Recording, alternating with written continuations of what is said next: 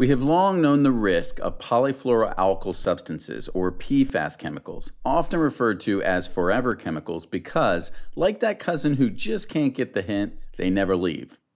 And as they lurk in our systems, they wreak a multitude of serious health outcomes, including kidney cancer, testicular cancer, hypertension, thyroid disease, low birth weight, and immunotoxicity in children.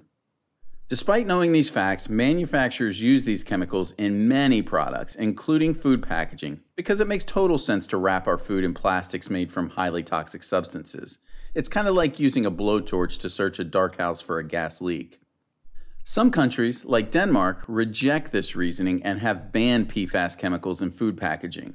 The FDA announced last year that it would phase out the use of these chemicals in children's lunchboxes, and we know what that means. Perhaps by the time little Johnny finishes college, he won't be eating a sandwich saturated with perfluorononoic acid.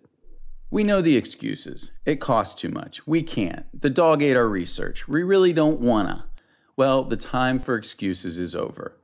This week, 2 manufacturers released their recipes for PFAS and plastic-free packaging. In an act of shocking civic responsibility, 2 companies, Zumi and Solenis, made their proprietary products open source, meaning any manufacturer is free to use these formulas to rid our planet of one source of forever chemicals. Kudos to these companies, and time's up for their competitors.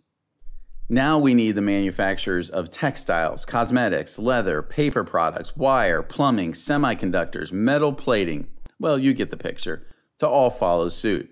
Because what we really need is the total eradication of PFAS chemicals from our world, or forever could be a really short time. Click the link below to demand a total ban on PFAS chemicals.